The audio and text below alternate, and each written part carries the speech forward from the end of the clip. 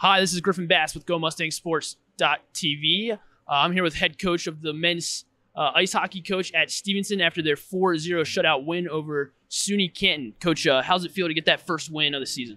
It's always good to kind of get the first one under our belt. I'm just happy that we came out and played our game. I mean, that's a lot of what we talked about yesterday. It's a lot of what we talked about today. I thought the first period was the best we've played all year in terms of pace and carrying the pace.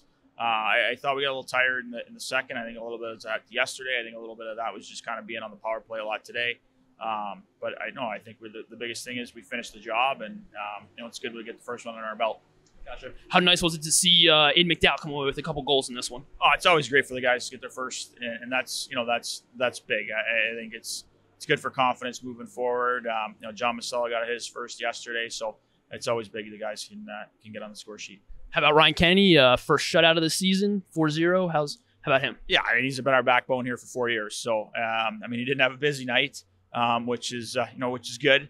But he had to make saves that he made when he made them. Yeah. Gotcha. Last one.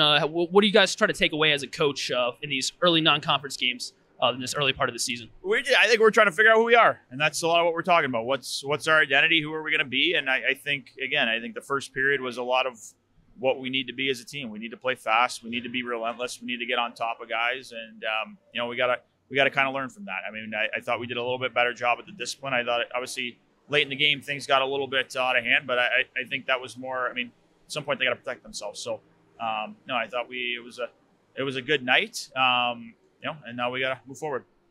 Thanks a lot, Coach. Coach Dawes, Griffin Bass, GoMustangSports.com.